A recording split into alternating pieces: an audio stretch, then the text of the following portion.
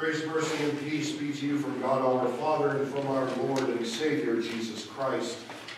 Our text for this evening's meditation is taken from the gospel lesson just previously read.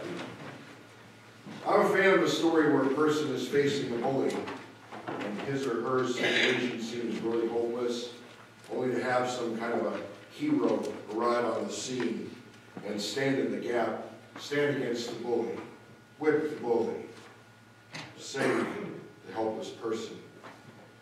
That's why I like the text from today's sermon, from today's gospel lesson, because it's really good to have somebody stand in the gap.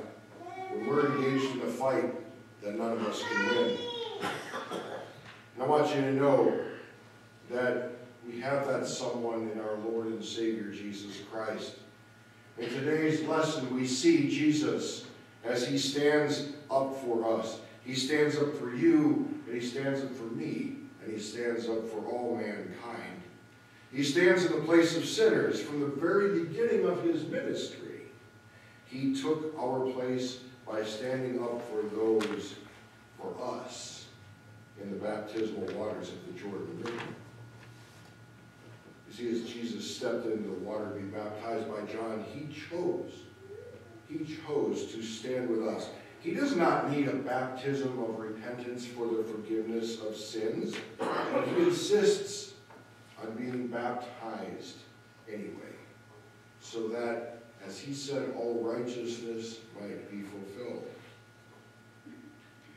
See, as he stepped in those waters, the righteous man that he was, he chose to identify himself with sinners. Scripture tells us that John's baptism was a baptism for repentance. This baptism was meant for people who needed the forgiveness of God, for those who needed their sins washed away. And so John objected when he saw Jesus coming to be baptized, saying, "Hey, Jesus, I need to be baptized by you, and you're coming to me?" See, I'm the one who needs repentance, John says, not you. You're the Lamb of God who takes away the sin of the world. And John is absolutely right. This one who enters the Jordan River is the spotless Lamb of God.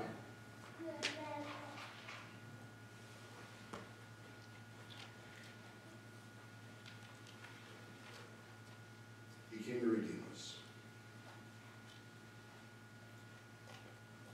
He was the one that was conceived by the Holy Spirit and born of the Virgin. Jesus is without sin. He's done nothing wrong. He doesn't need to be baptized. You see, he's the only one. Jesus is the only one who has ever come, or who will ever come, to the waters of baptism, who is absolutely pure and righteous in and of himself. So then exactly why did he come to the waters of baptism? He came to those waters on that day because those whom he created in his own image, us, we face foes too strong to overcome. Jesus came to the waters of baptism to publicly begin a fight against sin and death. He came to the waters of baptism because we are unable to fight this fight. He's the hero in the story. He was taking the place of all sinners.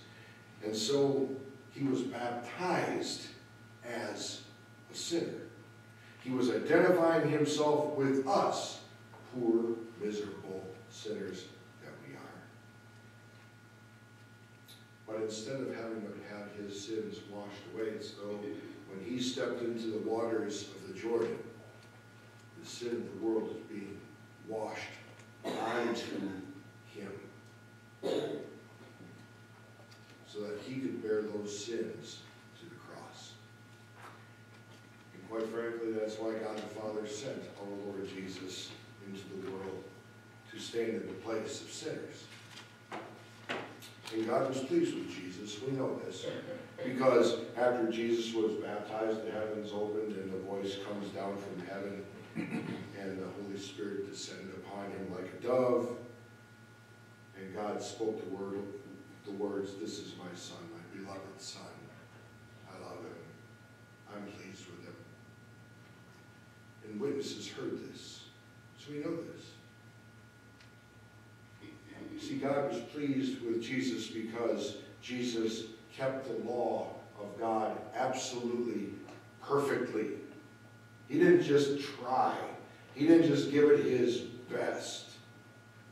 He kept it perfectly, never breaking a commandment, not even once, in his entirety of his life. He was completely obedient, and he pleased the Father by willingly taking our sins on him in his body, and then pouring out his very lifeblood on the cross to atone for those sins. For God has been very clear, without the shedding of blood, there is no forgiveness of sins.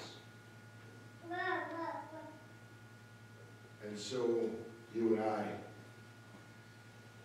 at best we stand before our God and we confess to him that we're by nature, we're sinful and we're unclean. See, that's our natural state. We are sinful and we are unclean. And if we are sinful and unclean, which Scripture is very clear about telling us that we are, then we can't get anywhere near God because God can't tolerate sin. You see, to be in the presence of God, you have to be 100% perfect. Not 80%, not 90%, not 60, not 99.999, but 100. To be in the presence of God. That's an impossible task. You can't be, I can't be, nobody can be. And so we confess to our Father in heaven, for the sake of your Son, have mercy on us. Because there's no other reason that he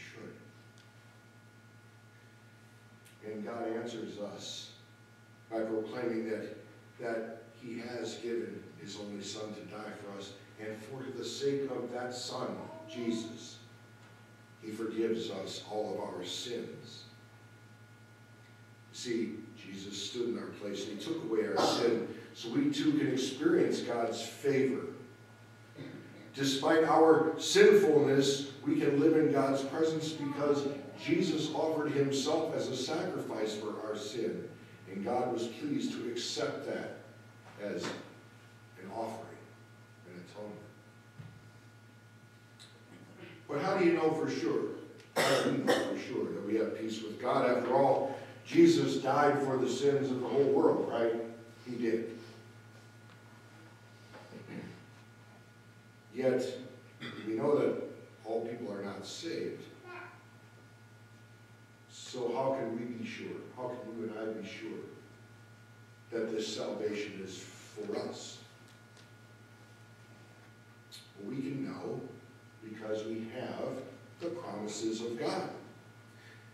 Paul says, God saved us not because of works done by us in righteousness, but according to his own mercy, by the washing of regeneration and renewal of the Holy Spirit, whom he poured out on us richly through Jesus Christ our Savior. You see, those of us who have been baptized have been washed with water and the Word. Our sins were washed off of us and onto Jesus, just as if we were physically present in the Jordan River on that day that Jesus stepped into it to be baptized. And he carried our sins to the cross. And so God can pronounce us forgiven. It's important for us to remember. It's really important for us to remember because at best, even on our most fantastic days, our faith is weak. It is.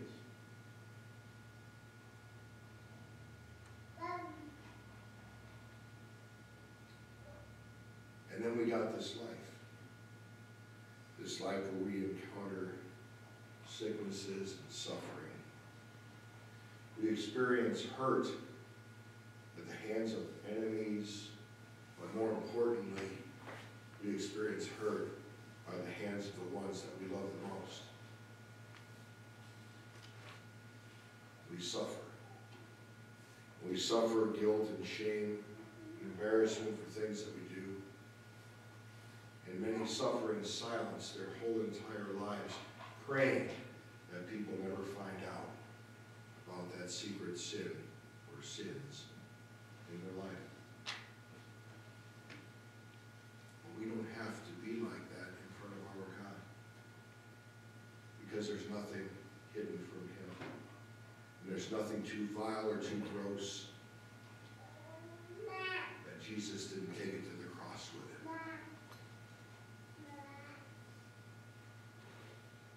We have God's Word. And that Word is in and with the water of holy baptism, which washed away your sins, giving you a new birth in Christ. In our epistle today, read a little earlier, Paul writes, "We were buried therefore with Him by baptism into death, in order that just as Christ was raised from the dead by the glory of the Father, we too might walk in newness of life. For if we have been united with Him in a death like His, we shall certainly be united with Him in a resurrection like His." So unlike the false teachings of many of my evangelical brethren, this is not a verse about, well, you were baptized, so therefore you've been given some kind of superpower to not sin anymore. And if you are sinning, well, then you're just not using your powers correctly. This is a verse to prove that because God has promised that He's united you with Jesus in baptism to His death and resurrection. That's how you know you belong to God, because God said so. Not because you remember everything about your baptism, not because when you made some commitments a long time ago that God loves you. God loves you for the sake of His Son, Jesus Christ, and only for the sake of His Son, Jesus Christ. I hate to tell you, but if you hold up the mirror of the law in front of your face, the only thing you're going to see is putridness, if you're being honest with yourself. There's nothing good in us people. Oh, I know we all look civilly good on the outside, and we do some nice things, and we give to charities, and perhaps we've been married a long time, or whatever. That's good, and that's commendable. Those are all good things. But in the economy of God, even pagans do that stuff. See, baptism connects us to our Savior, connects us to His death and His life. And since Christ has defeated that sin and death, that we are able to walk in His forgiveness, even though we are still living in this body of sin. We still live in this body of sin. And we all know, even when we try really hard, you just can't quit it. On the same week where you say, boy, this week I'm going to be really good to my kids this week. I'm not going to go off on them. Or I'm going to be really nice to my husband, or be really nice to my wife. I'm not going to scream at the driver in front of me this week. You might make it a day or two. But you know what? At the end of the day, we're all selfish beings. We're full of sin. And we see that all the time.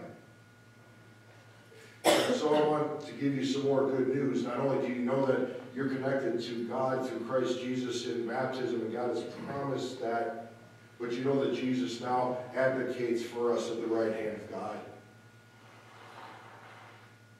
So he's not looking at you going, oh, look at you. Oh, did you see that? I mean, how many times do I gotta forgive you? My goodness sakes, how many times are you gonna do that? Thank God he doesn't do that. Thank God that in his death he accomplished everything and he took them away. Like we read in our opening invocation, as far as the east is from the west is our sin removed from us. You know, God isn't some kind of religious policeman like a lawyer who is, you know, has this quiver full of your sins sitting back here just in case he needs him to slap you down. He doesn't do that. So if you hear that kind of guilt coming on your brain, that's not coming from God.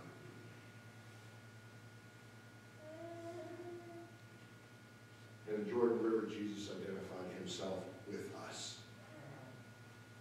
And he took our sins. And in our baptism, we have received the gifts that Jesus gives. As he defeated life, or as he defeated sin and death, to give us life. That's what we get. That's what we have. Without that, we'd be overcome. We cannot beat sin. Look around, you can't beat death either. I thank God we have lots of good medicine and doctors that can give us stuff to help keep our bodies going, but look, folks, we're not beating it.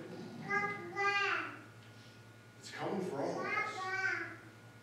Even those of us who belong to God, we thank God for those of us who belong to God through Christ Jesus.